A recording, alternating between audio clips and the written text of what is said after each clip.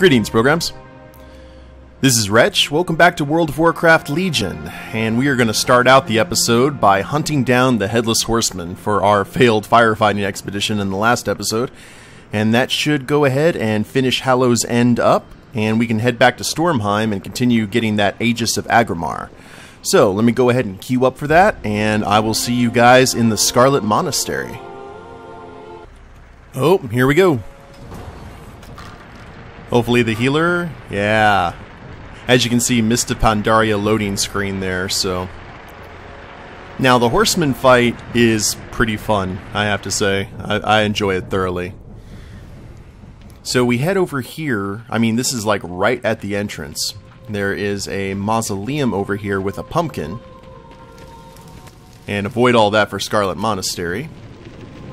And the tank talks to the pumpkin here to start the ritual and summon the, Oh, here we go. It is over. Your search is done. Let fate choose now. The righteous one. Bring it! Oh, and the guy who wasn't the tank started the encounter. That's nice. That's always what you want to see. Now, all in all, Horseman fight is relatively simple. He occasionally does an AoE flame attack. You just have to avoid it, or hope that most of the time you just let the healer try and heal you through. But once we take care of his body, his head will fly off, and we have to DPS the head, which is actual his main damage. Where'd it go? Where is it? There it is. You gotta chase down the head, do as much damage as possible, and then he gets back on his body, back to full up. And then we start the second phase. And that's pretty much it. Wash, rinse, and repeat. Now there's some pretty good loot that he drops, actually. He can drop some sword from back in the day that summons pumpkin soldiers, plate helmet. See there, I'm disoriented. I got a pumpkin thrown on my head. You are not a nice person. And there went the head. Now we're keeping our eye on the ball. And he's sitting there calling his body an idiot. There we are. Now here comes phase 3. This is where he actually summons some binkies to come serve him. Sinister squashlings. See all the pumpkins landing around us? However, it looks like we're going to be pretty good. Whoa. And I'm not doing any AoE. It's not my problem. Gotcha. Aha! Achievement earned. Bring me the head of... Oh, wait. Hey, we got some nerds. Gnomish, nutritional, effervescent, remarkably delicious sweets. Awesome. So let's go ahead and open up the loot-filled pumpkin. And we get some tricky treats and a female Tauren mask. And looks like one of our guys got the Horseman's horrific hood, which is the plate helmet. And it actually laughs like him too, which is awesome. But that was the Horseman, guys. You farm that once a day for some good loot. So, let's go ahead and get out of here. And I was actually back in Orgrimmar real quick because we had forgotten one quest, and that was to go cheer someone up at the Broken Tusk. And once we do that, we can go meet Nathanos Blightcaller in Dreadwake's Landing and finish the rest of our Stormheim errands. Let's see what this guy has to say. Yeah, he was hanging out in here. Edgar Goodwin. And you What do you want? Candace sent you? She knows me too well. I've hit a rut in my research, and I've been waiting for a very important delivery, but the courier's late. Watch your back. I told that courier to take the Zeppelin, but no. He had to use the Goblin ship. Well, now he's late, and my precious family heirlooms are with him. If you're willing to help, would you go down to the docks east of Orgrimmar, board the Goblin ship, and see what's keeping him? Search the cabin of the hired courier ship at the docks east of Ogremar for evidence of what might be delaying him. I've never done this before, not that I can recall. He's talking about the goblin ship here on the docks on the outside. Let's go ahead and see what's shaking here. Hope you guys have a good Friday. I had an awesome Thursday. Good lord, that was a day of geekdom. We saw the trailer for the Nintendo Switch, which is going to be the new console, which looked awesome. The trailer for Red Dead Redemption 2, and the trailer for Logan, which essentially is Left 4 Dead but with mutants. Darkspear Loyalist, or Raptor. Guess we have to head down into the hold. Hello? I'm looking for a courier. Yeah. Where would I find such a thing? Search the courier's cabin. Well, I guess this might be the cabin. I'm not seeing anything that we can tap, though, so it might be up here. Ah. Oh dear. There's a nasty-looking knife in his back. This courier won't be meeting with his employer anytime soon, and the crate he was hired to transport seems to have disappeared. A quick search of the cabin reveals no evidence of the killer's identity or motives. The crate you were sent to retrieve has vanished. As you leave the cabin, you notice something small moving underfoot. A trail of spiders crawls out from under the slain courier's bed. Where could they be heading? Follow the spiders to their destination and question the man you find there. Ugh. Oh, that's not good. Well, let's go ahead and see where the creepy crawlies take us. Out of all the trailers that I saw, I'd have to say that I was most excited about... Actually, to tell you the truth, I was excited about all of them. Red Dead's my favorite game. It was a teaser. It wasn't necessarily a trailer.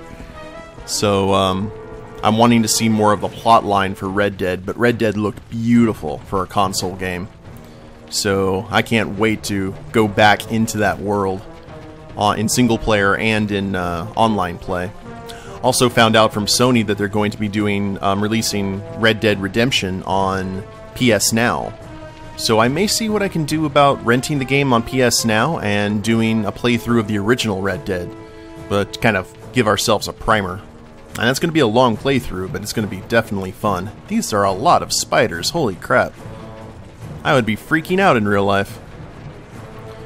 The trailer for the Nintendo Switch was very interesting. A lot of people thought it was going to be the Nintendo NX and it was just going to be called that.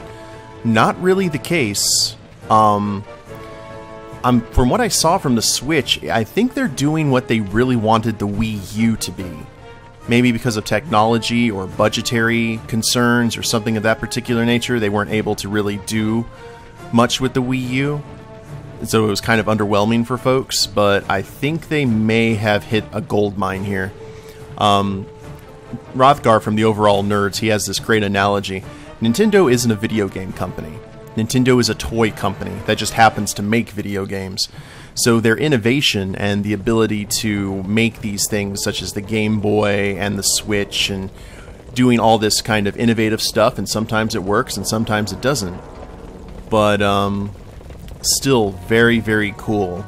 And the concept that the thing that really excited me about that wasn't necessarily the trailer and the stuff that you could do with the actual system. It was the list of third-party developers who were willing to make... Oh, we're heading into the auction house. Third-party developers who were going to make games for the Switch, including like Bethesda and all these, and Square Enix. Auctioneer Dresmet. Yeah, what do you want? And feel free to browse the items up for bid. I can help you place an item up for auction too. You seen anyone suspicious trying to sell a crate of objects recently? Goblin products are built to blast. We don't deal with those kinds of people here. This auction house only lists honestly acquired merchandise. Merchandising. Listen, if you can be discreet about it, there are a bunch of places in this town guys like me aren't supposed to know about. Hello there, Grunt. I'm willing to help you out, but you have to promise not to mention this to anyone else. Even talking about this kind of thing can hurt my reputation. I ain't got it. You don't want it. Keep your voice down and don't let word of this get out, or I'm finished as an auctioneer. Look, I told that shady character that, that there might be a shop more open to his wares in the drag. Draffa and Son Salvage is the name of the place. Look for Dran Draffa's. He oversees the salvage of rare and valuable objects from all over Azeroth. Make your way to Draffa's and Son Salvage. Alright. Come back anytime. So I guess the crate had spider bait in it or something? I don't know. But in the trailer for the Switch, there was a guy playing Skyrim, like mobilely, which is pretty epic if you think about it. So we'll have to see what kind of games are going to be offered other than Zelda. The new Mario game that you saw for kind of a split second in that trailer looked really interesting because it looked like a throwback to the old Mario 64, which is probably one of my favorite Marios. And then, well, here we are. The Lion Sunshade. There's no point in denying it, Dran. That thief knew exactly where to bring his stolen goods. I don't know what you're talking about, Elf, and I don't appreciate you poking around in my business. I do seem to have mistakenly come into possession of some artifacts from Uldum. Perhaps the Reliquary is interested in those? Shall we see what the grunts have to say about your stolen antiquities? Fine, fine. I may have helped him contact an interested buyer, but keep your voice down. You'll scare away my customers. Now we're getting somewhere. And you, what's your interest in this? Let's have a word. Glory to the Sindorai. Leave it to Droffers to have a buyer lined up already. We should combine our efforts to track down this thief and keep the crate's contents from falling into the wrong hands. What's in the crate? What's in the box? So someone else hired you to retrieve this crate. I don't like the sound of that. That crate's contents belong in the care of the Reliquary. The items it holds are very powerful and very dangerous. We have to find the meeting that Dran set up between the thief and the collector, but first, we need to protect ourselves from the effects of handling that crate. Acquire some strange dust, get vials from an alchemy merchant, and pick some blood nettle in the Valley of Wisdom. Obtain 2 strange dust, 5 crystal vials, and 5 blood nettle. Keep your wits about you. What? I didn't really expect... Okay. Wild goose chase here. Well, let's grab some vials. Oh, I don't think we can get vials anymore. Can we? What do you need? Be safe. That was like an old... That was an old alchemy thing. Wait a minute. Oh, here's alchemy. Derp.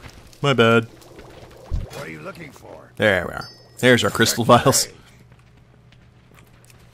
Like, a lot of the regions that you needed to do stuff isn't really around anymore. And here's some of the plants. The Logan trailer was awesome. It had a real independent vibe to it, and I know a lot of people are comparing it to The Last of Us, and that's not a bad thing, in my opinion. It looked, I mean, Hugh Jackman as Old Man Logan looked exactly like Joel from Last of Us, but I'm looking forward to it, especially with the Reavers being the bad guys and the one guy with the cybernetic hand. It had a very different vibe than we've seen from any of the Fox X-Men trailers. So I think we're going to be pleasantly surprised. It's going to be Hugh Jackman's last film as Wolverine. And then we'll look for strange dust, which will probably be marked up because of this holiday. 6 gold. I've seen worse. Let's go ahead and... Good grief. Black Stalker. Turok's pet. That is a big pet. That's a hunter pet. I did not know you could capture jellyfish for hunting purposes. That's awesome. That trailer, excuse me, is very dour. And I think one of the primary reasons it is for me is you're starting to see how old Patrick Stewart's getting. Now, that may be an effect of the makeup, because he's pretty sprightly for a guy his age, but That fountain of youth is starting to dry up a bit, unfortunately. The dark times will pass. Did you get all of the ingredients? Let's see what I can remember from the alchemy lessons of my youth. If it explodes, I've done something wrong. This concoction should protect us from the worst effects of carrying or handling the crate. According to Dran, the collector who wants the crate is none other than the insane Archmage Xylem of Ashara. The Archmage's faithful servant is to meet with the man who has the crate in a secluded corner of the courtyard in the ruins of Lordaeron. Quickly, take the Zeppelin to Tirisfal Glade. You must get there in time to intercept the exchange and retrieve the crate before Xylem gets his hands on it. If you get the crate, meet me at the Wyvern's Tail in the Valley of Honor. Disrupt the meeting between Sanath Limyo and the thief in the ruins of Lordaeron. So we gotta go all the way back to Undercity and then head back. Oi. Okay, well, I've got a Zeppelin to catch, so I will see you guys there. So, we're here in the ruins of Lordaeron, which is right above the Undercity. And looks like the location that we need to is over here. I don't think I have done this before because I've never really ran around this area. So let's drop down and get all Sanath Limyo, servant of Archmage Xylem. Is he a... He's an elf. Archmage Xylem does not bargain with the likes of you, ruffian. There shall be no payment. Ooh. What's this? An intruder? Let's see what the artifacts inside this box can do, shall we? No? How about we don't? Unleashed Oh, okay. Meh. I need to target something first. This isn't supposed to happen. Wow, I one-shotted that thing. Oh, he disappeared. Tendrils of dark power dance around the crate, but there's no trace of Sanath Limyo. You can now claim the crate and return it to your employer. You finally found the crate that Edgar Goodwin sent you to retrieve. However, it appears the reliquary's representative's warnings about the nature of the crate's contents were correct.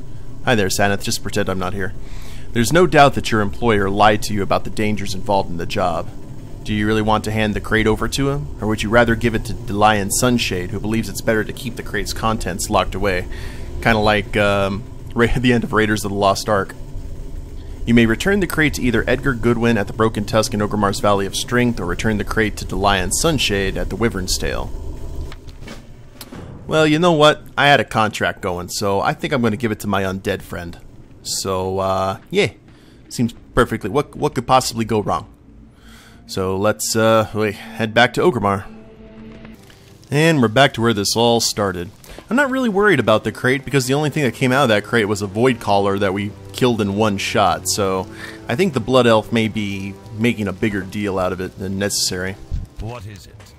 Have you brought the crate as we discussed? I never thought you'd be able to recover it. Well, let's see it. Farewell.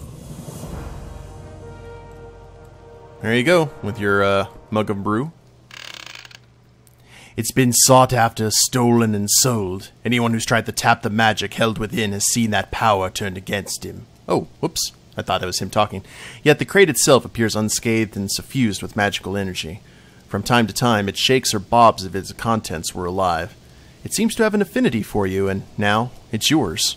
Creepy crate. Teaches you how to summon this companion. Oh! Neat! Let's, I've never seen this before. Let's see here. Creepy crate. Let's look at him. Oh, nice. It's got the eyeballs. Nah, I like that. I like that a lot. See? All good. So, now that that's done with, I'm glad we did, because I never did that quest on any of my other characters. Let's go ahead and head back to Stormheim, finally, and get the show on the road. Oh, that's weird. Flying through Stormheim and it's not storming. It looks clear as day here. That's strange. You normally don't see Stormheim like this. Huh. Well, we're landing in Valdestal, and we have multiple things that we have to do here. Now, we can go ahead and talk to Cullen and get that ride to where Nathanos is, but we also have to go turn in that quest to the Goblin Brothers on the other side of the bridge, because I know we're coming kind of close to the end of that chain, I think. But we still have to... Oh, wait a minute. No, we need the meaty rack of muskin ribs too, don't we? Okay. Well, let's go ahead and kill 2 birds with 1 stone then. Let's go ahead and talk to Cullen and get the flight to Dreadwake Landing and start that line of quests, where we'll actually get a pretty nifty looking cinema scene. And then we can go hunt for ribs. This ought to be good. Take me to Dreadwake's Landing. Stay lofty. Wow, this is a very impressive bat to fly with those holes right there in its wings. So we got another Vrykul village right here. I believe this is where all the shield maidens hang out. And there's Nathanos' ship. Bam, there we go. The Dreadwake's Landing. It's actually the first time I've ever noticed that ship there. And if memory serves, Nathanos is over here. Yeah, there we go. It's been a while, sir. Finally, someone competent arrives at this sorry excuse for an outpost. Our efforts to complete Sylvanas' mission are at a standstill, but now we have even more pressing matters on our hands. For the Dark Lady. Our mission in Skull Ashiel will have to wait, Rogue. For now, we have more pressing matters to attend to. I just recently arrived with reinforcements for our assault when Greymane's ship sailed in and began barraging our walls. We deployed our siege weapons, but their ground forces quickly overwhelmed us. If you can get to those catapults and take out the dogs manning the cannons, it may give us the window we need to push the attack. Fire 4 Forsaken catapults in Greymane's offensive. Try not to get yourself killed. The situation has taken a dire turn, Swindlegear. We were unprepared for Greymane's sudden assault, with only a token force left behind at Dreadwake's Landing, and we're paying the toll. The beach is now swarming with Worken infiltrators, and if the cannons breach our defenses, they'll likely swarm in on us. We're spread too thin here to take the fight to them, but you could change that. Wipe them out. Kill 10 Greymane saboteurs or infiltrators. Sounds good to me. Let's go ahead and look appropriate for the task here. Yoink. There we go. Don't hurt me, I'm one of you. Oh. Thought I could shoot him in time. As you can see, we got a lot of Forsaken troops fighting Greymanes. We got our catapults. Lots of things are happening, so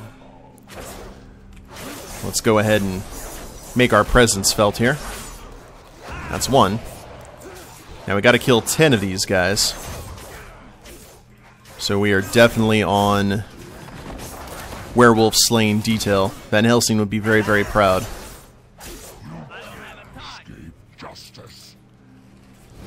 Drink up. Actually, I found out looking at some DPS information how low Outlaw rogues have become on the DPS meter. Now, that sucks because I'm not doing so much damage, but that also means that there's a significant chance that we're going to get buffed here soon to kind of make up for everything. So, just kind of have to hope for the best there. Bad dogs. Oh. Okay, well, here, I'm going to blind you. That just basically threw dirt in that Worgen's face. Oh, Lord. Okay. No. Shoo. I need to get close. Oh, we're in combat? Oh, I forgot. We are in combat. Because we still have this guy who is not happy that he got dirt thrown in his face. Hiya! Let's take him down quick. And almost. Fire catapult number 1. At least the Worgen aren't trying to flat out destroy the catapults. That would be unfortunate. At least for our progress. Now, oh, I'm not stealthed. Why, Wretch? Why were you not paying attention? Because you're a genius. Actually, now maybe a primary primo time, if I'm being this careless, to eat the nerds. Makes you more intelligent, it says. So, you may not be smarter, but you look it. Alright. I probably look like a gnome if I take... Oh, I've got the light bulb over my head. I have an excellent idea. Give us the Banshee Queen! Well, how about you ask nicely?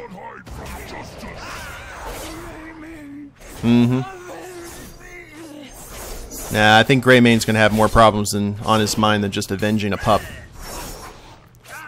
Call me crazy. And that is number... That's number 8. Oh, there's the guy, right there. Now we'll sap this. Fire catapult. And we got 2 more. As you can see, they're swarming with doggies, though. Unfortunately, you guys can't see the light bulb over my head. Dunk. And uno mas. Cannot hide from justice. Go ahead and top off the tank. Sap 1. And yeah, let's go ahead and just... Tear you to ribbons. Aha! And we have our 2 dogs that we can go ahead and take out right here, which is convenient.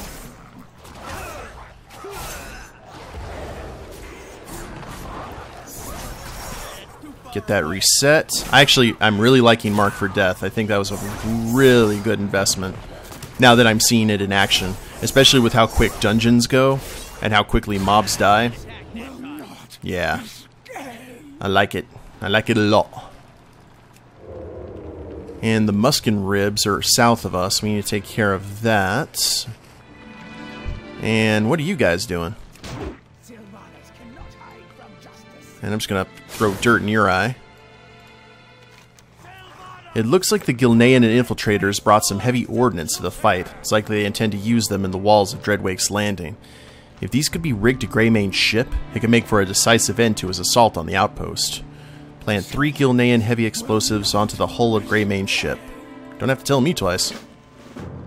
It's all about the ordnance, man. But it looks like there are some fishies down here. Oh lord. Blade Flurry up, fire the cannons. Oh, we can't fire the cannons. Ah! Okay, well, mistakes have been made. Drink, drink, drink. Like I said, those water mobs, man. They can be annoying sometimes. Shank. And shank. There we are. Much better. Now that was 1. We need to plant these in 2 more locations. Unfortunately, it doesn't look like I can sap a fish. That would be amazing if I could, but not with the success rate that I am wanting. Let's see what happens here.